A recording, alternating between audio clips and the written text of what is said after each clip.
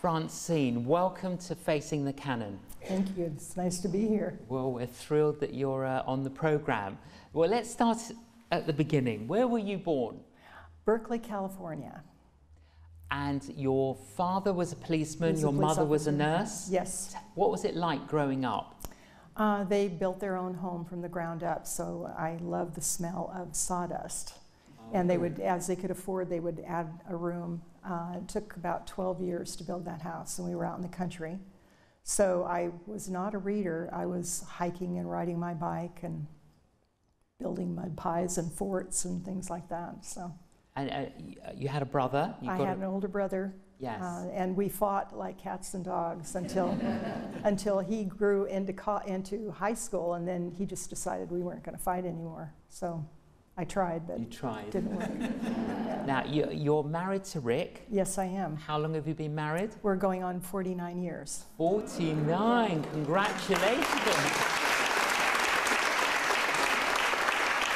And we've known each other since we were 10 years old. Ooh. Yeah. So you're about to get the gold medal. Oh, yeah. Any plans for the big 50th? I don't know. Do we have any plans? No. Now, tell us how you and Rick met. Well, we met in grade school, and we were good friends. And he had a girlfriend in high school, but after he'd have a date, he'd come down and talk to me because I loved to travel. I wanted to travel. And his mother said, why don't you break up with that girl and date Francine? And he said, she's too bossy. Oh. So after a stint in the Marine Corps, he was able to handle me. Now, the situation with regards to you reconnecting, your brother was in a difficult situation. Yes, he was serving he was in the Army, and he was serving in Wei in intelligence. And when the city of Wei fell, he was captured. And it came out in the hometown paper, and Rick's mother wrote to him every day that he was in Vietnam. And he didn't get any of the letters while all that was going on. But when the battle was over and the Marines had taken the city again, he started opening the letters, and the first one was about my brother being captured. The second one was about him being found 10 days later. And so he wrote to me at college and just said, you're lucky to have your brother back because most of them don't come back. And then we started corresponding. He came home, and we were married a year to the day that he came home. So he looked so buff when he came home. Handsome Marine, how could I resist? And when you got married, where did you live? Where did we live? We lived in,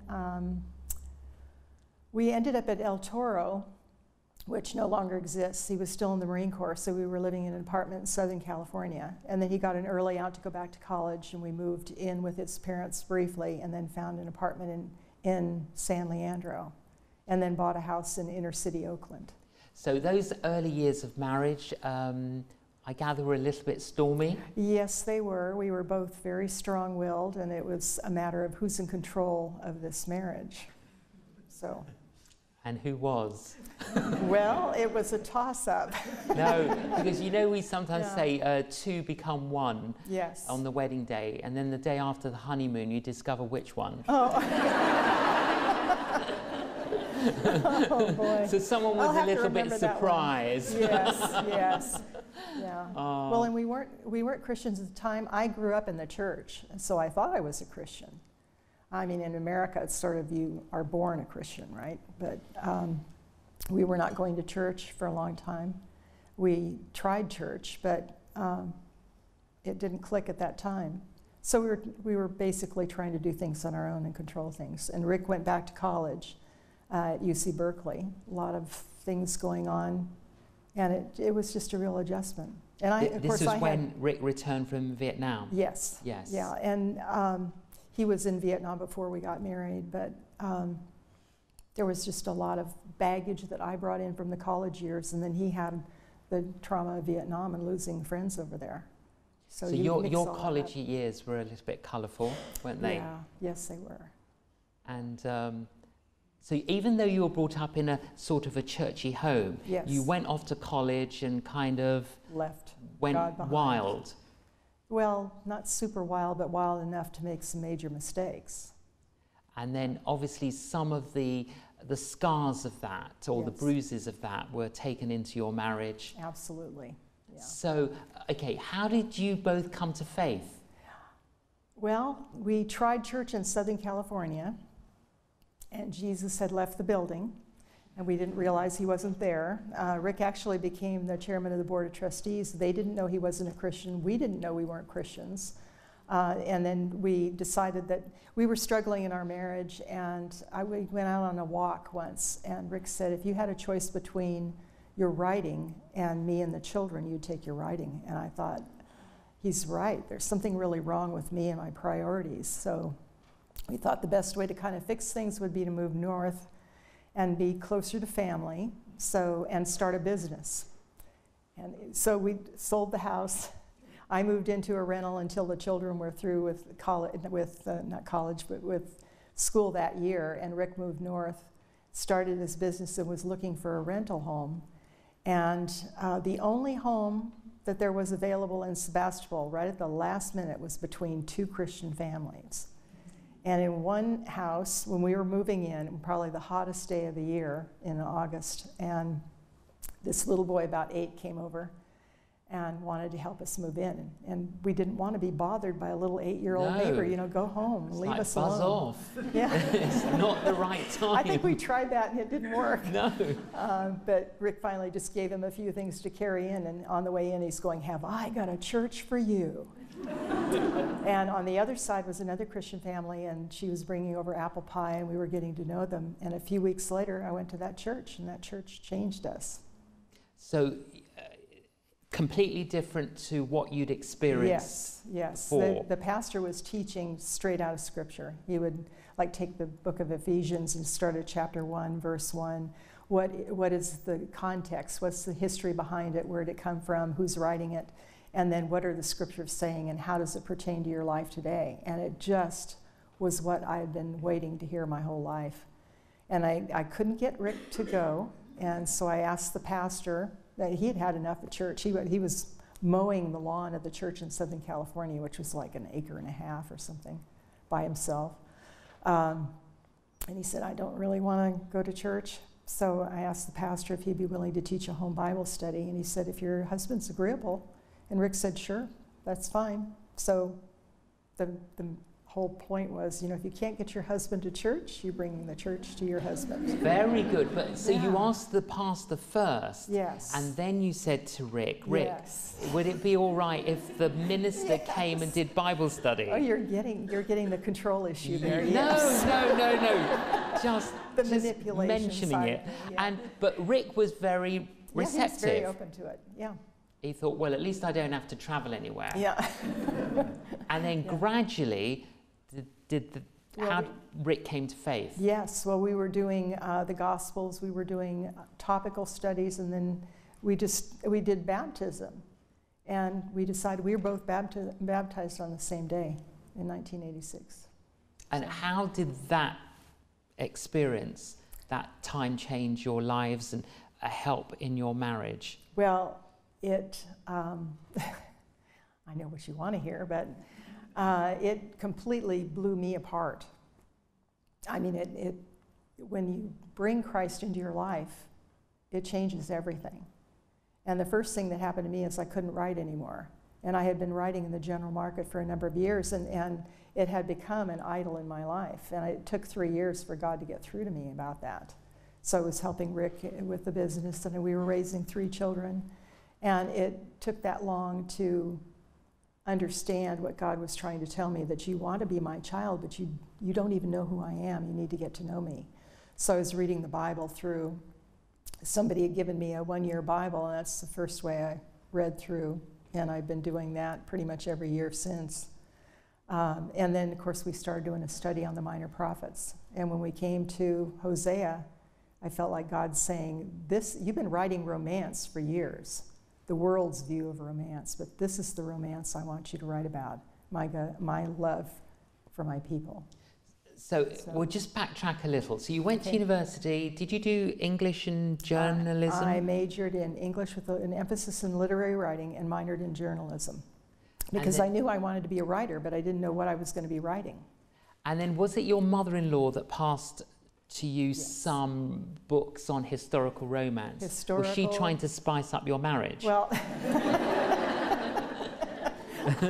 I don't know, possibly. No. It'd be more like his grandmother that would be spicing things up. She was, But she, was it your mother-in-law that first Yes. gave you those? Yeah. And had you read any books like that before? Not really. I'd tried the classics, but I'm embarrassed to say I really didn't like the classics. And she was passing me popular fiction, you know, Gothics, romances, historical novels. And I just thought, this is wonderful. I'd like to write this. And the first book I wrote was a combination of the genres that I liked. I liked Westerns, I liked Gothics, and I liked romances. So it was a Western Gothic romance. And it didn't really fit anywhere. I think it was turned down 13 times and then published. But it was so much fun, I was hooked. But then you wrote several of those. Yes, yeah. And actually pretty successful because you Yes. sold about 5 million. Yeah. So, Yeah. and then you become, oh, by the way, you've tried to buy the copyright for all of those I have books. all the rights back to all the books. Is that to prevent further Yes. publications? Yeah. One was actually published, I think in 2006, not with my permission. And we had to contact a lawyer and tell him, you can't publish it. You don't have the rights to it. But it was the original company selling it to another company, and then they put it out as a new book. So I ended up putting a letter online saying, don't buy anything before Redeeming Love, because Redeeming Love was really the beginning of my Christian writing career. It's like the new you. Yeah, that's the BC life. Yes. And I want you to read the AD life, you know. So you, Yeah. is that a way of saying you're not proud of your BC life and your BC books? It's just a different message. It's more, I would rather they read about Jesus. So you come to faith, you're born again, Mm-hmm. which is a great expression. Of course, it's something that Jesus said Yeah. to Nicodemus, but for you, that is very fitting.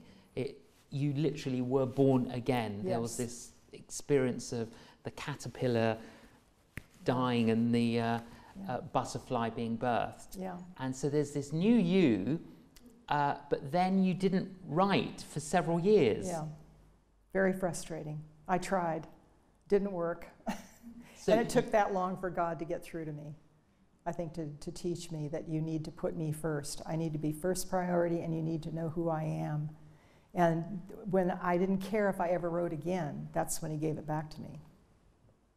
Can you remember a particular day or week or whenever where you actually said to the Lord, Lord, if you don't want me ever to write again, I won't? I don't remember a particular day. I just remember it took 3 years.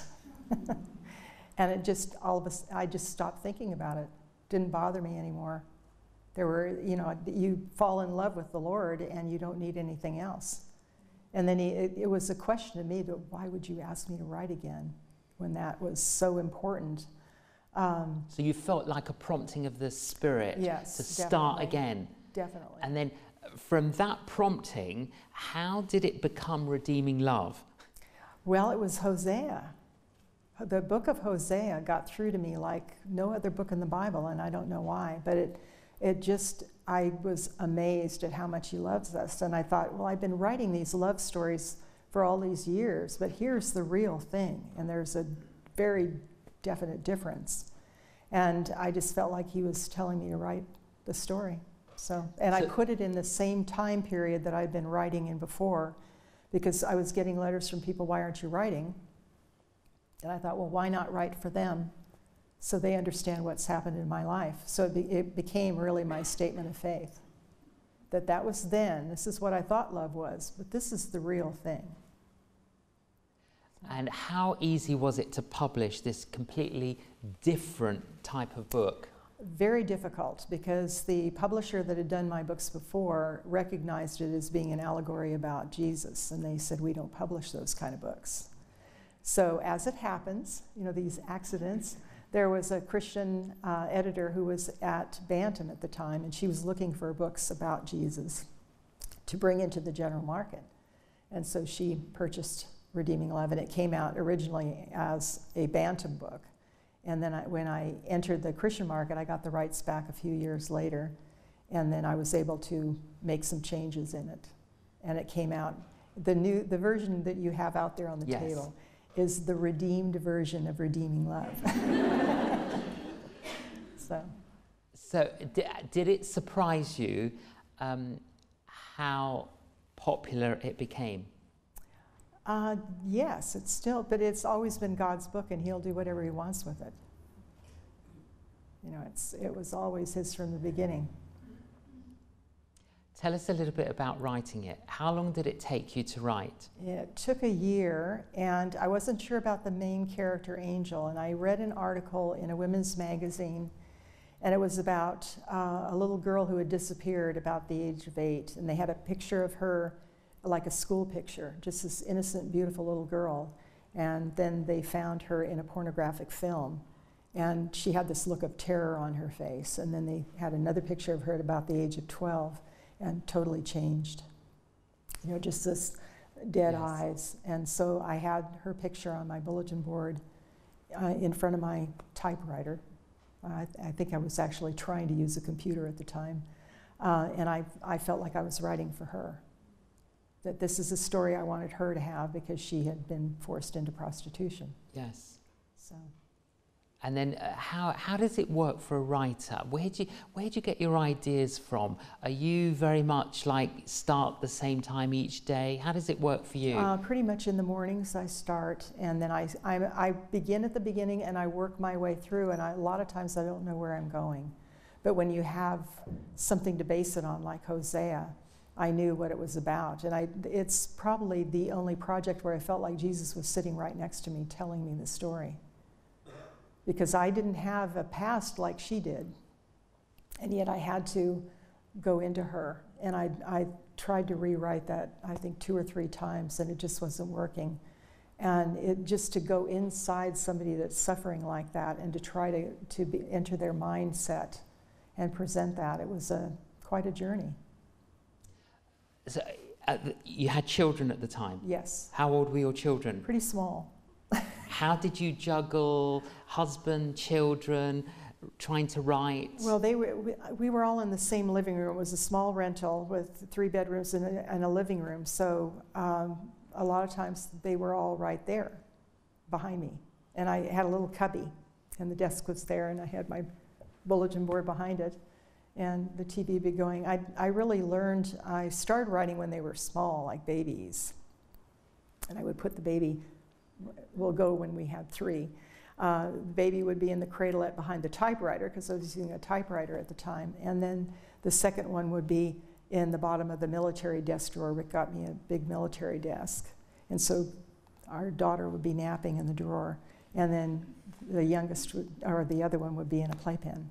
So they kind of grew up with the sound of the typewriter keys, and it was a comfort to them. And as they got older, I would ask them about their dreams, and then they would tell me some of the dreams, and then I would just ask questions, and we'd build a story, and I'd put that in a file. So they had an idea that what mommy does for a living is write stories. Yes. So in the midst of all of this going on, I mean, did you not lose your train of thought? Oh, I think you do it on occasions. But then you get so focused. And I also felt like I needed to limit the amount of writing I did a day because it had been too important. So I was writing about 4 pages a day. 4 pages a day? 4 pages a day. So that would be a success if that you could do 4 pages. That would be a big success, 4 pages a day. And you'd start at what time? I think probably 8:30 in the morning, 8:30. And how long would 4 pages take? I could take anywhere from a couple of hours to, 2 o'clock in the afternoon, and I bribed my children. If you let mommy write, we'll go to the park, yes. We'll go out to the beach. We were about 45 minutes to the beach, so I'd take them out to Salmon Creek and they could run around out there. So they were very cooperative. But did you get lots of letters from people from all over the world regarding Redeeming Love? On Redeeming Love, I did, yeah. How did you feel reading people's responses? And Some were heartbreaking because they came from women who were prostitutes, or they were in the exotic dancing industry, or they were overseas. That was really disturbing. And it wasn't until later that I realized the real connection and how it was being used in ministry to sex trafficked survivors, and also in battered women's shelters. And so but like I say, it was God's book from the beginning. So it's what he does. He can use anything he wants to reach his people. And it's just, I felt like I was being obedient to what he wanted me to do. And then he was doing what he wanted to do with it. You went on and wrote a number of different other books and series and things. And then you incorporated a bit of your own life story. Oh, lots in there, yeah. In there. Which book tells more of you? Well, they all do. They all start with a question. But probably the hardest book I ever had to write was The Atonement Child, which dealt with my college years and the abortion that I had, and just dealing with that. And I remember going to the Pregnancy Counseling Center because I wanted to do research, and so I thought maybe learning how to be a counselor would help. But I kept seeing the number of crosses that represented the children that had been killed, and I thought, well, do all the mothers feel the way that I do? You know, like that, you never lose that sense of guilt and shame. So I raised my hand and they said, oh, you need to be in the post-abortion class. So I was going through that class as I was writing the book. And every character in the book is impacted by abortion in some way. But it was the hardest book I ever had to write, but it was also the most healing. Because I really fought God on that one. I did not want to go there. And I talked to my mother about it, and then she shared with me that she had had a therapeutic abortion, and I would have had a brother. And when she was telling me, she was saying he would have been in like 44 years old. And she was weeping, and that's when I thought, we have to talk about this. We can't keep it hidden.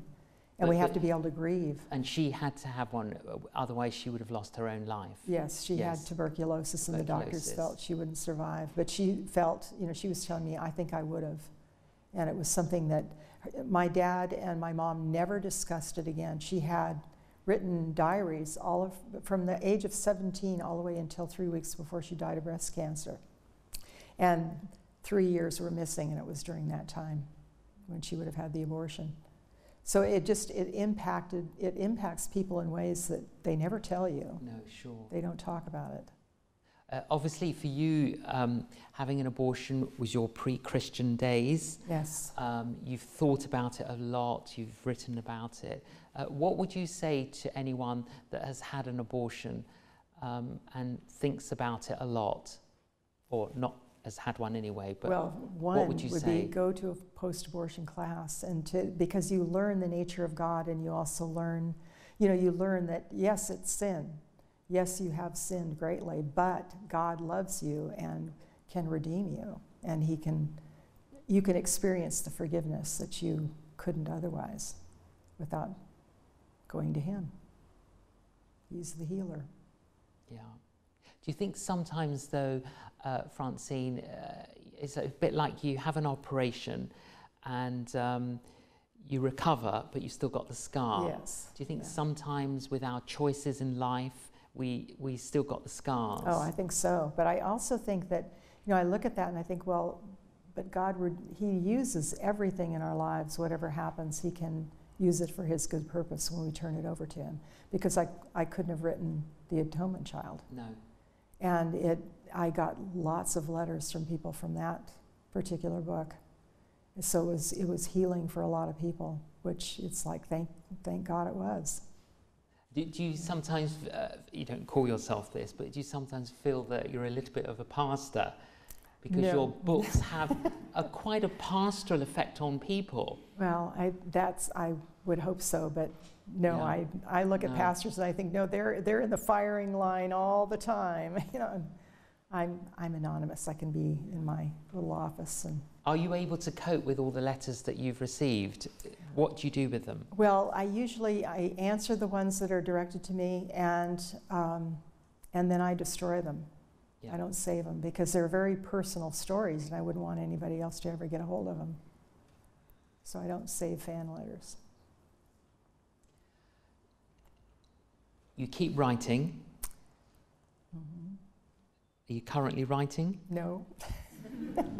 Your last I'm book? in waiting mode. All right, tell us about your last book, your most recent. The last book was The Masterpiece, and it was really, a question usually starts the different books, and this one had to do with how many broken people we have in our country, broken families, broken, just children that have been abused, and the impact of traumatic events on children when they're young, and how that affects their thinking as adults.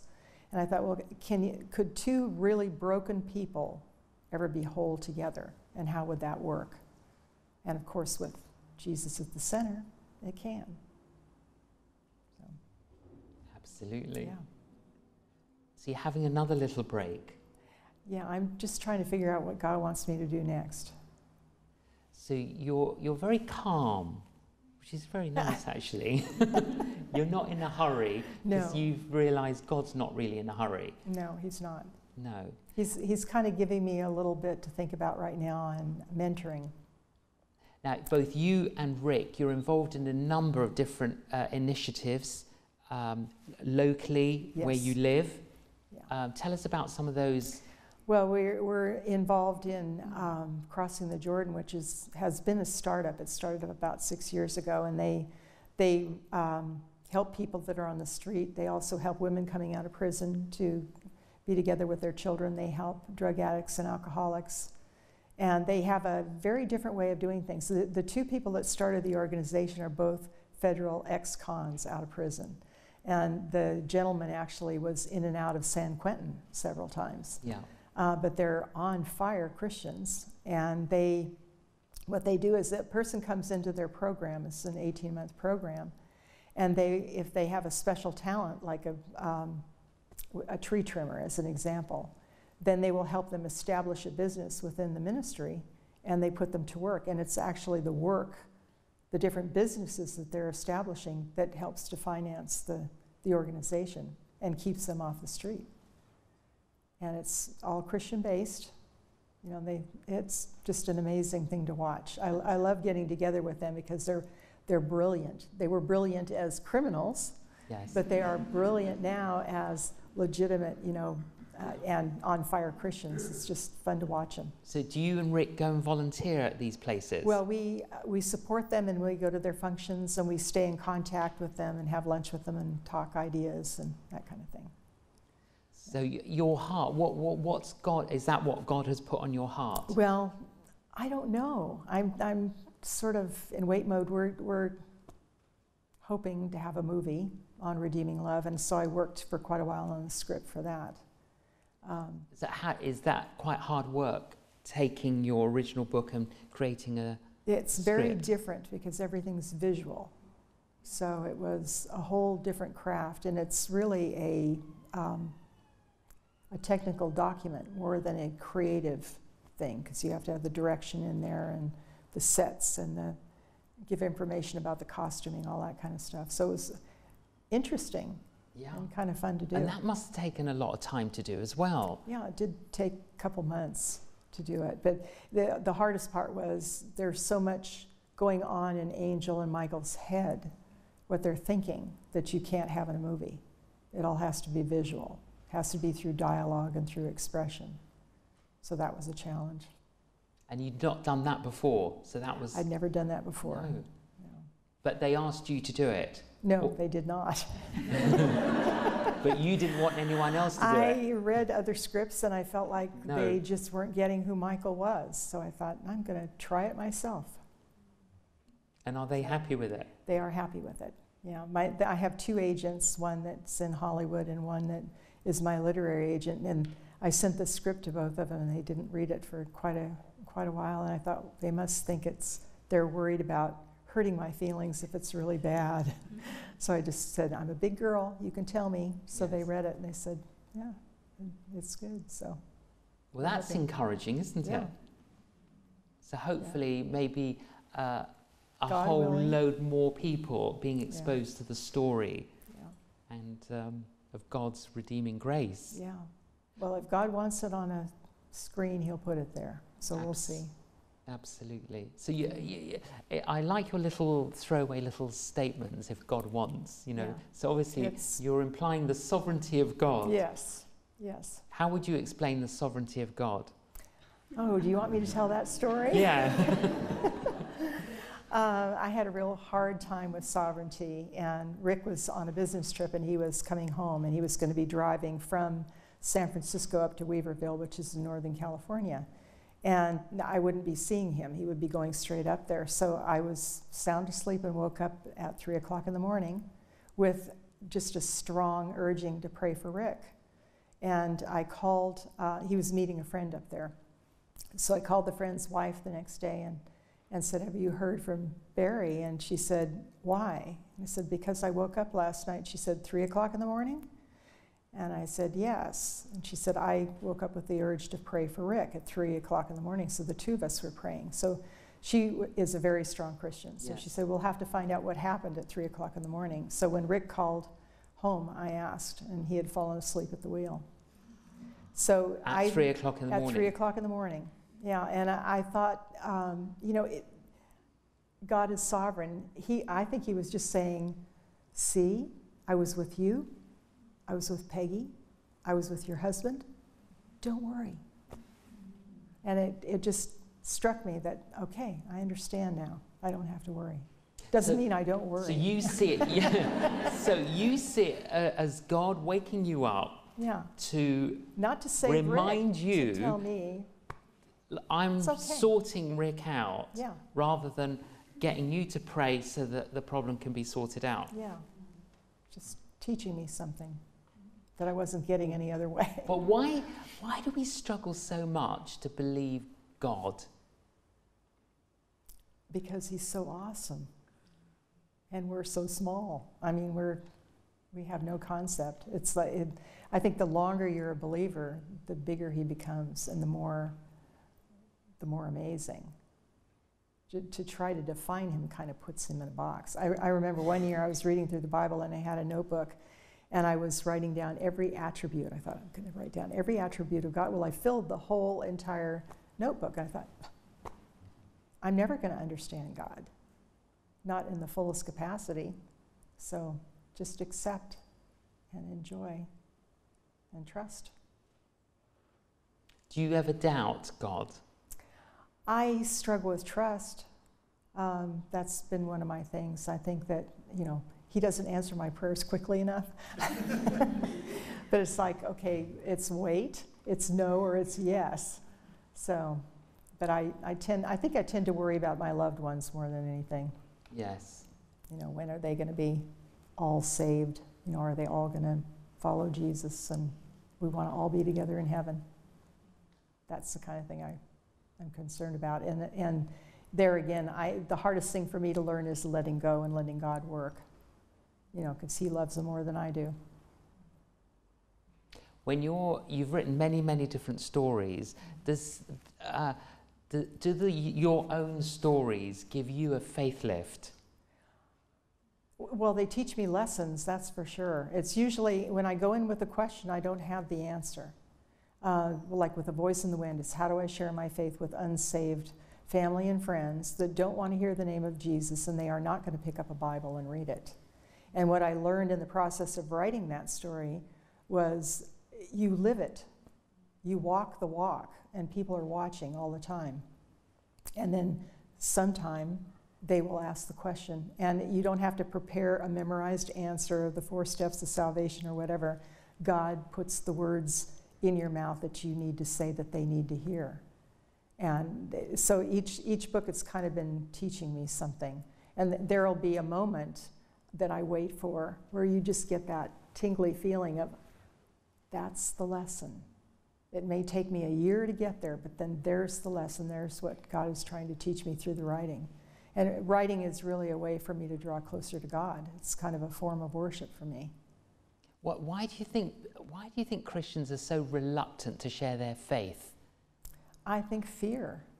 And that was part of the issue in that book is, you know, why am I afraid when I live in a country like America where you can talk about anything? Where people in Rome were getting burned or fed to the lions, and yet they were sharing their faith.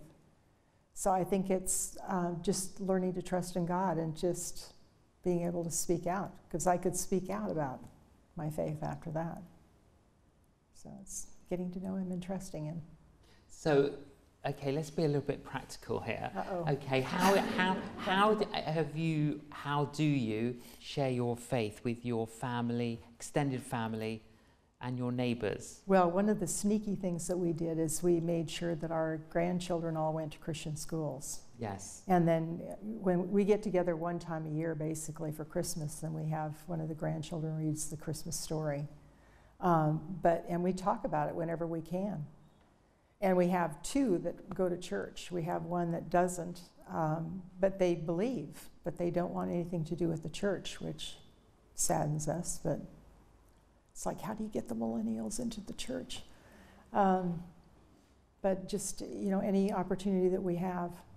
But we've learned too that, they have to have their own faith. It's not inherited from us. It's not our faith. They have to come to Christ on their own. Do you think there might be a book where you can tell the story, answer the story, how to welcome people who don't like church to be part of church? I don't know. That might be the next thing to study, because that's what we're working on in our church right now, is how to reach out. Because change is difficult for a lot of the older people, and we're getting to be the older people. Yeah. It's like, we like the hymns, we like things done a certain way, and yet, if you want to reach the young people, you have to reach them where they are. And maybe it's through the music or whatever, but you need to make them welcome outside the church and draw them into the church. So I think that I heard the term Masada Christians, where we go inside of a building and we lock the doors and we lock the windows and we don't want to be influenced by the world. We need to be outside the walls of the church influencing the world. And it's not always easy to get people out of the church to do that. So. But the message of Christianity is an incredible message. And you're trying to communicate that and convey that through all the books that you're basically a Bible storyteller. Yeah. Is that how you... I think so, yeah. I mean, you're just retelling the story of the Bible. Well, I try to use names sometimes from the Bible too, so that people that read the Bible will recognize what part they're going to play in the story. That's not always the case, but sometimes. Sometimes. You hinted earlier on that you read through the Bible. Do you read through the Bible every year? I try to read through the Bible every year. I think I stopped one year and it really bothered me. I missed it. But I want to, like this year I'm reading through the 1 year Bible again. But next year I want to read the chronological 1 year Bible, because that puts it all in chronological order. So Yes. when the prophets were speaking to the kings and all that. So. But it's fascinating. Just help us kind of look into how you do this. Oh. So what's your typical, as we would say, quiet time each day? How does that work? Well, Rick gets up very early in the morning. He gets up at about 3 o'clock in the morning, and then I get up later, 5:30 or 6. You know the 3 o'clock in the morning, the Desert Fathers called that the dark night of the soul. Yes. Well, and I think he was sharing with you earlier that he gets up very early. He wakes up at 3, but then he likes that quiet time because I'm not talking at him all the time. Yes. He can read and have peace and quiet. He doesn't come back at 3:10 with a cup of tea. No. So he's up, and then you wake up. So you wake up naturally at about 5:30. You don't put an alarm on. No. No, you just write, and then what do you do? Well, I think when we were in Sebastopol and we were still struggling in our marriage, we decided that we needed to have a time together. And Rick had his own business, so he was getting up very early to make the East Coast calls at the office.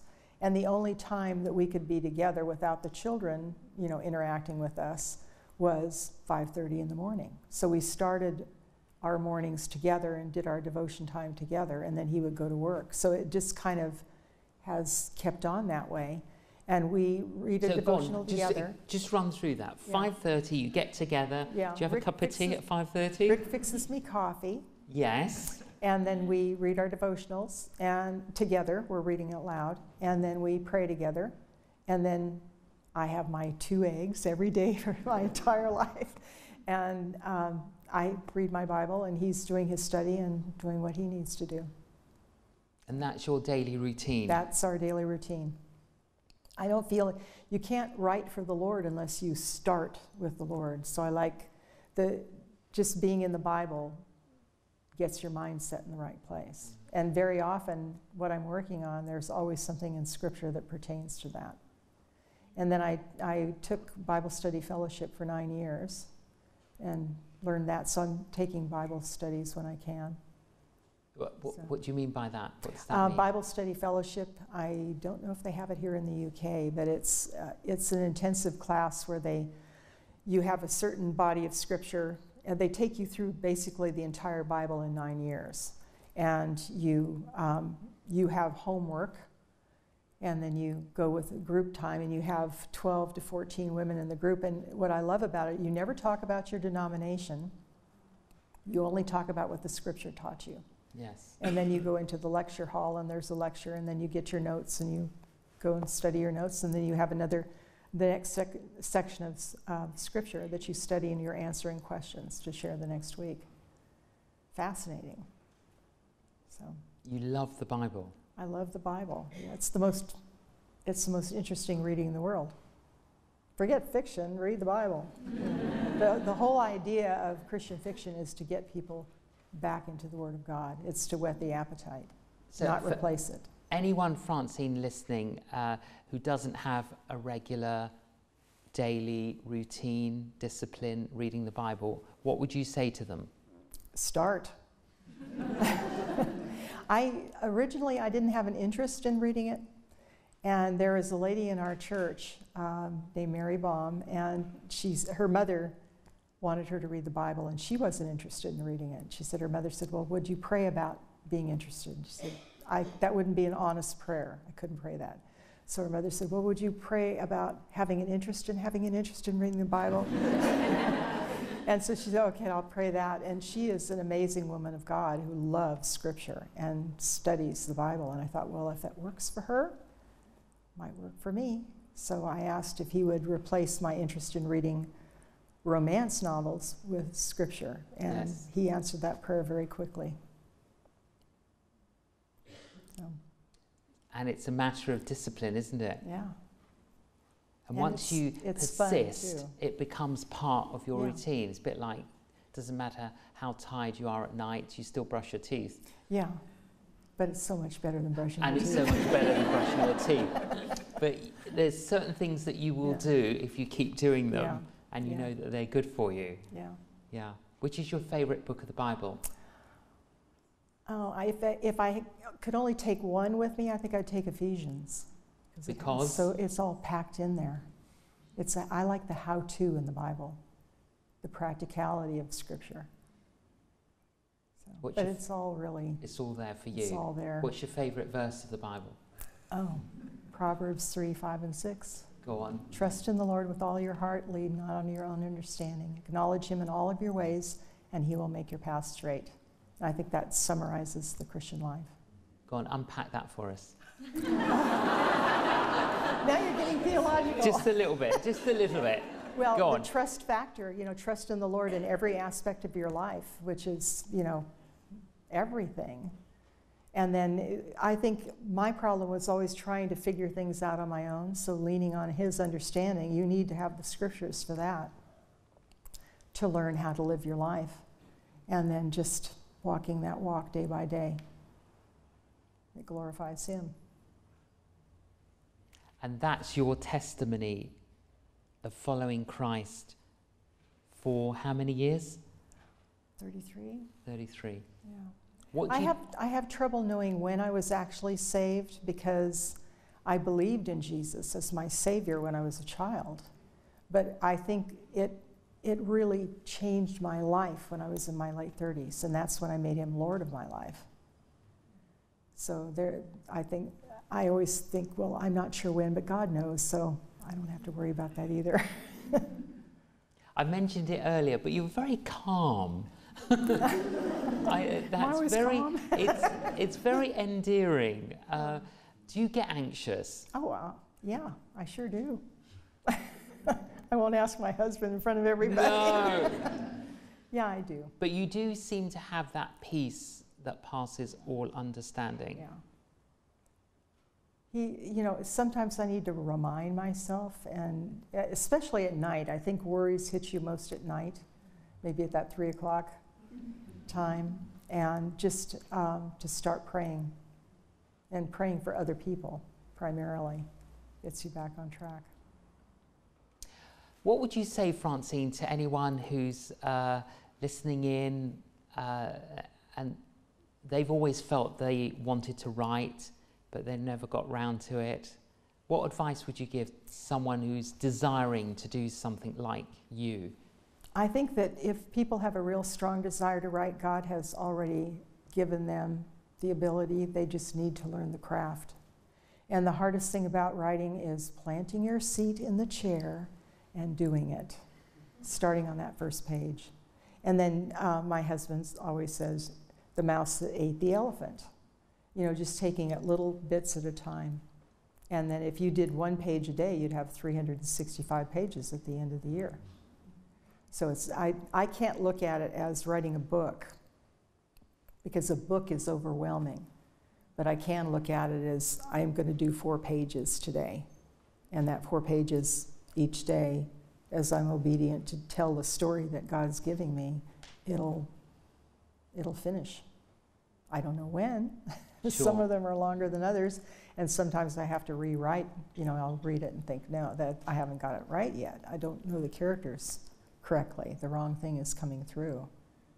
So it's just a process, and you don't wait for inspiration because a lot of it is just hard work.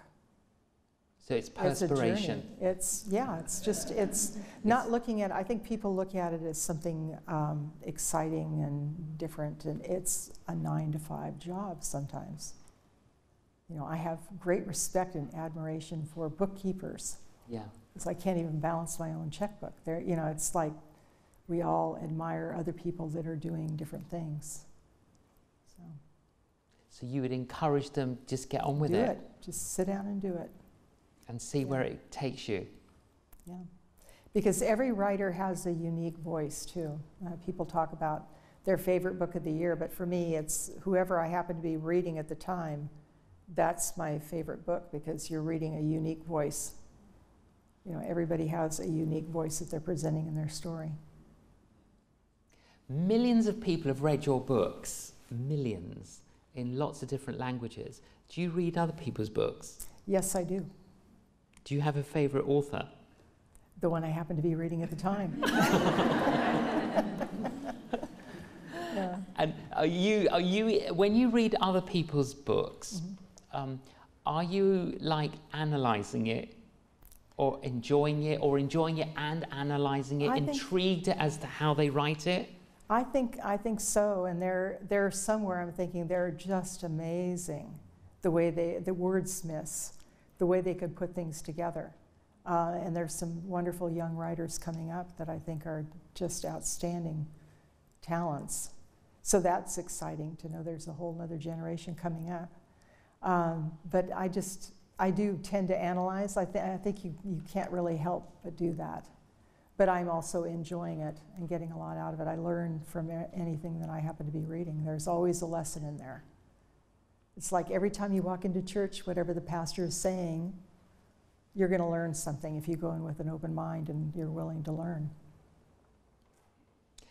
If someone hasn't yet read one of your books, and because they've listened in on this interview, and they want to read one, which one would you recommend first? Redeeming Love. Yeah. Do you think that's your best book? Yeah, I do, because I think it was God's story all the way through. And it belongs to Him. And if people have read Redeeming Love, which would be your second suggestion? I don't know. It depends on what they like to read. If they like historicals, or if they like contemporaries, or if they like biblical fiction. They would have to just look at the list and decide for themselves. Yeah. I feel funny recommending my work. What do you and Rick do to relax? What are your hobbies? Well, we spend a lot of time talking. We watch movies. We like to travel. We've done a lot of traveling. I like to work in the yard. Rick likes to read early in the morning when his wife isn't talking to him all the time. Yeah. And Rick likes to play golf and bowl. So you're a very chilled out couple. Yeah, I think we're getting more chilled out as we get older. Yeah, so it's taken 49 years, but you're getting there. Yeah. Each year gets better. And what about this next season of your lives? You're looking good. Oh, thank you. Thank you. I don't know. We'll just see what comes. Yeah. But we're still traveling. We're still reading. As long as we can see and walk. Yes, we'll you just keep doing it. Yeah, we'll just keep doing it. But there's a quote, expect great things from God, attempt great things for God. Oh, okay. William Carey was a great missionary that said that. Yeah. And I think sometimes we don't always expect great things from God, and we don't always attempt great things for God, do we? And obviously you're in a position, Francine, and with Rick, in a position of influence.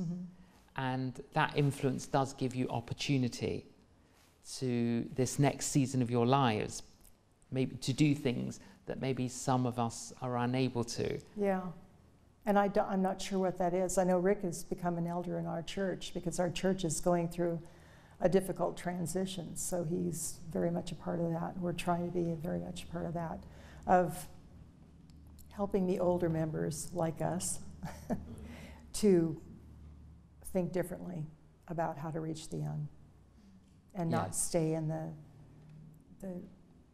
traditions of wanting things just the way they've always been for the last 50 years.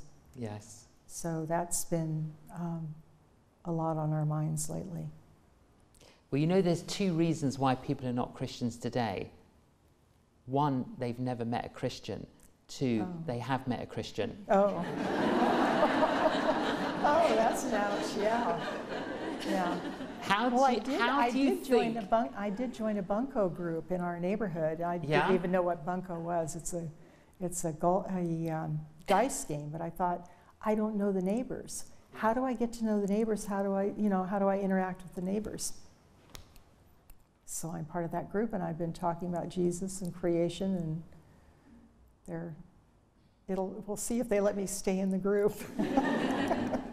Well, that's a good start, because sometimes churches often say, go on a missions trip. And I say, yes, go on a missions trip, walk next door. Yeah, exactly. It's cheaper. Yeah. You don't have to fundraise. Yeah. No, but it's true though, isn't it? Because we do all have a responsibility to live out our lives in our Jerusalem. Yeah. Well, and if we really think about what happens to the lost at the end of the line, we are accountable. We need to be speaking to them. I know we have a house next door that was vacant, and we met the new owner, and we invited him to the Bible study. He was like, oh, okay. Well, we'll talk later. So we'll see. Give us a little time. Yeah. I remember when I wasn't a Christian, and I met a Christian, and he was telling me about Jesus, and he took me to see that film, and it had that song in it, I Wish We'd All Been Ready, and it was like, it freaked me out, what would happen if I turned my back on Jesus. Oh. And there was an element of like, I didn't want to receive Jesus based on that particular thought. And it was later on I discovered that actually he really did love me. Yeah. And I could receive him rather than receive him because I'm scared of the alternative. Yeah. We were recently in a church in Wimbledon, and the young pastor said that God saved us from himself. And I thought, I'd never heard that before. Yeah. But it was really a profound statement, I thought. Yeah. He loves us that much. He does. So. One of my favorite quotations is from Saint Isaac of Syria, who I'm sure you're familiar with. No. In the 4th century, St. Isaac said, I would rather be judged by God than my own mother, because God will be more generous. Yeah. There's a lot of truth in that. I think God is looking. Yeah. He's looking for ways to draw us in. Yeah. He's not looking for ways to draw us out. Well, I think, when I became a Christian and you look back on your life, you can see where he was always there and wooing you, and you just either you turned your back or you walked away or you just had opportunity after opportunity. And he's doing that with everybody all the time. Yeah. We just don't have the eyes to see until, he even gives us the faith to see. So. But obviously you've got some, God has given you a gift, a discernment, an insight to be able to read a book of the Bible and interpret it for a new generation of people. As you look at America, obviously you're more familiar with your own country, your own nation, and the world. What's your sense at the moment? That we are lost. We've lost our foundation because our founding fathers created a constitution that speaks of God, and our culture is turning away. And we have to impact it. I think that, I know with my parents' generation, they felt like it was a private matter, religion was a private matter, and faith was not to be discussed. And Christians shouldn't be involved in politics, they shouldn't be involved in the entertainment industry, and then we kind of look at things now and wonder why are they the way they are. Well, when Christians withdraw from everything to protect themselves and their faith, they don't impact the world, and we're called to be salt and light. So we have to learn how to move out again and move into the society and impact the society. And what's your sense of what is it that God might be saying to us and the church today? Wake up. Wake up and get moving. Get out there. The fields are full and ready for harvest. Where are the workers? Do you think maybe you could retell that story in a future book about the urgency? The urgency. I mean, that's basically taking maybe John 4. Yeah. And well, that might be what the it. mentoring idea is, because mentoring has been on my mind for over a year. And really older people, the older generation coming alongside and getting to know and building relationship with the younger generation and mentoring them in faith. So that might be what God's calling me to do. I don't know yet. I'm still waiting.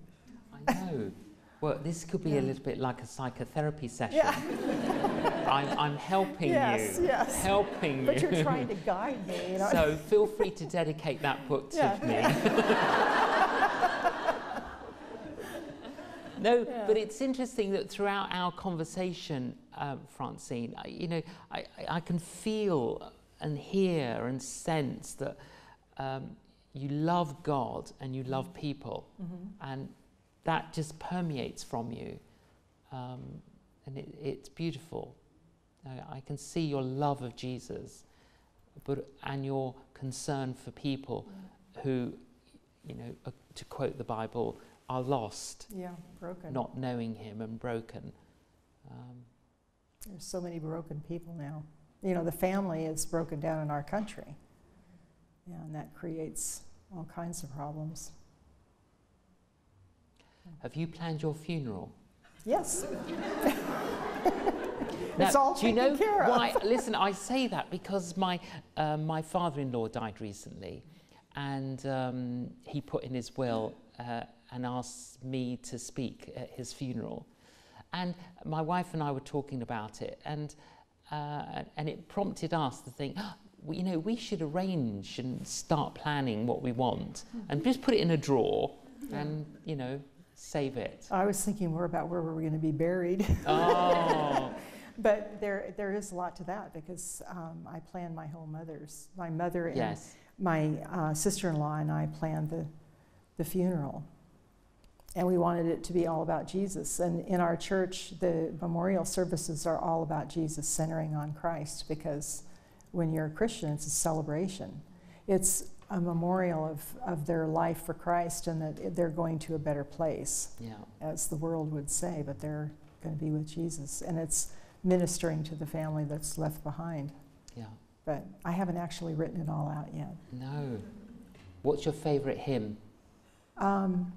Be Thou My Vision. That'd be a good one to have, wouldn't it? What do you want written on your tombstone? Rest in peace. Yay! Yeah. How about I've been redeemed? Ransomed, healed, restored, forgiven. Yes. That'd be good. I'll have to write that one down. Francine, you, thank you for being open, for sharing from your own personal experience. Thank you for telling us, letting us in on a little bit of who you are, and we thank God for you. Thank God for the books and the stories that you've told that have impacted us and inspired us, and I'm sure I speak for others that our hope and prayer is that God will give you a couple more books to write. Francine Rivers, thank you very much. Thank you.